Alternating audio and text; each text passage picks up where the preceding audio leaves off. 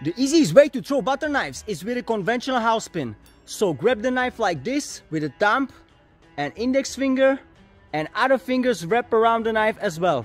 Make sure your knife is not sharp and your target is soft and the knife is heavy. Otherwise it won't stick so well. After that, aim on the target, pull your arm to the back, and with a movement forward, let the knife release naturally out of your hand. It's very easy, so let me know in the comment section below if you tried it as well.